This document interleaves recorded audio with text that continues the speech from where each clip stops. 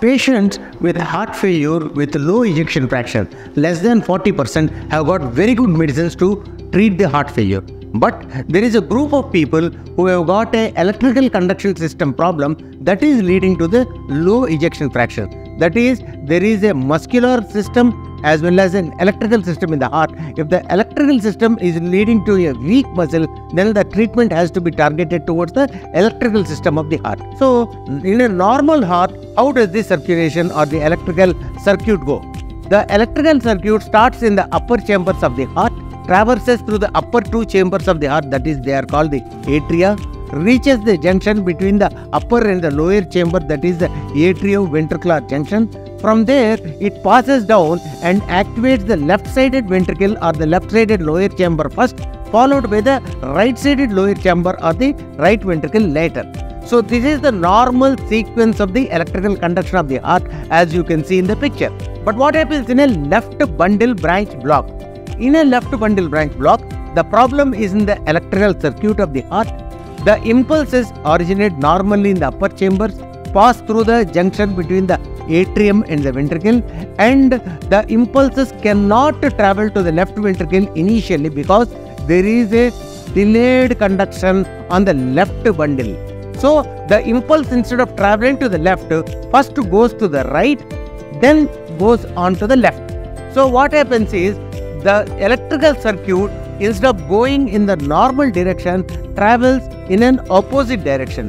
When the electrical circuit and thus the activation and the contraction of the heart happens in a direction opposite to the normal route, that leads to a reduced pumping ability of the heart. So, this loss of synchrony is called as dysynchronous ventricular activation. Dysynchronous means whenever in a musical concert, you will say there is a synchrony between the various instruments, between the various notes. That synchrony is also similarly present in the heart, which chamber first, which chamber second, which chamber third. If that synchrony is lost, that is called as the dyssynchrony of the heart, and the therapy which restores the synchrony is called as cardiac resynchronization therapy. And because we achieve this with the aid of a pacemaker, that is why we call it as cardiac resynchronization therapy pacemaker.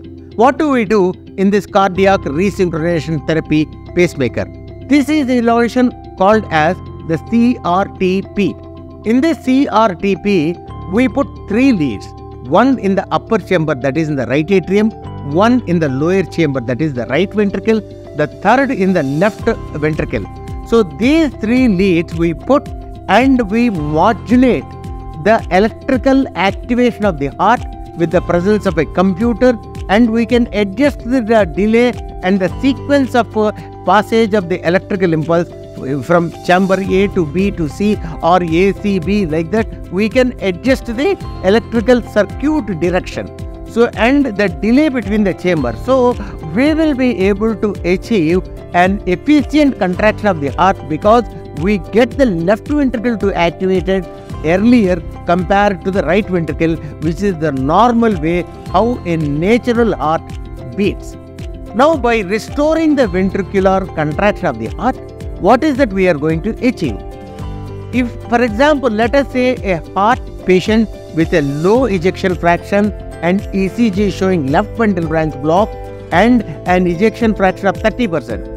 Once we put a cardiac resynchronization therapy, we usually expect a 30 to 40% improvement. That means the ejection fraction will get better from 30 to 40% or even 42% ejection fraction improvement we can expect by putting the cardiac resynchronization therapy. Do all patients respond similar to this pacemaker therapy? We have to determine based upon the ECG criteria, the echocardiography criteria, past patient medical illness, the chamber size, the amount of scarring of the myocardium on cardiac MRI. Based on that, we can identify and categorize patients into 3 main groups after who are the patients who are going for the pacemaker. The first group is the super responder, the second group is the responder, the third group is the non-responder. The super responders are the group where we can expect a 30 to 40% improvement in the heart pumping ability, whereas responders we can expect about 20 to 25% improvement of the heart function, whereas non-responders might not show such a dramatic improvement of the heart pumping. That is so it is very important for us to identify into which group this patient is falling based upon the multimodality, that means multiple ways of imaging, ECG, echo, PET CT, cardiac MRI. All these investigations give us the information whether this patient is falling into a responder, super responder or a non-responder category, and based upon which before performing the procedure we can have an idea how much improvement in the ejection fraction we can anticipate. What are the complications of the cardiac resynchronization therapy? The cardiac resynchronization therapy, despite being an excellent advance, like any surgical procedure, it has got a 1 to 2% risk of having a procedure-related or a device-related infection. So these infections are going to be a big nuisance and sometimes life-risking. So all aseptic precautions should be employed, and utmost diligence should be exercised by the treating team to achieve a zero infection rate. That's number one.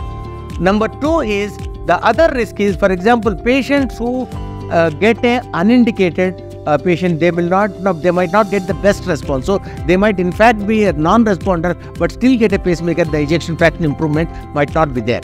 The third thing what we have to understand is, despite getting the cardiac resynchronization pacemaker, they need to continue lifelong medication. As we have already known, pacing targets the electrical system of the heart. Drugs target the muscular system of the heart. We need to target both the systems of the heart to strengthen the heart and bring the best possible outcome from the CRTP therapy. How, despite being such a common therapy, why it is not being used? Heart failure and LVB, it is a very common problem in those patients, but unfortunately the therapy is evolving and the clinicians are also still not aware of which patient is a responder, which patient is a not responder. So the advising for this therapy is not up to the mark what we have to see. What are the advances in CRTP therapy? Previously, we used to put 3 pacemaker leads, right atrium, right ventricle, left ventricle. But now, over the last couple of years to 3 years, we have a new modality of pacing called as the left bundle branch area pacing, or what we call as the cardiac physiological pacing. So in this entity, instead of putting 3 leads, we put 2 leads, one in the right atrium, another in the left bundle branch area pacing, so that we can get a normal physiological contraction of the heart, as you can see in the picture. So that gives the best possible contraction.